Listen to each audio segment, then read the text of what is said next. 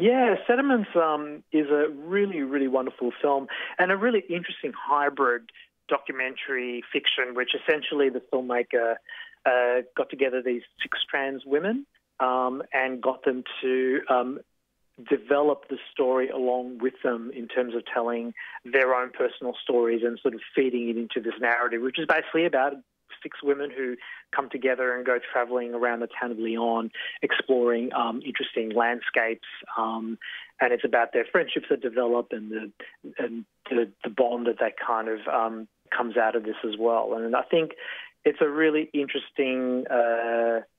way of storytelling that's really emerging within trans films as well, which I think is quite interesting, that hybrid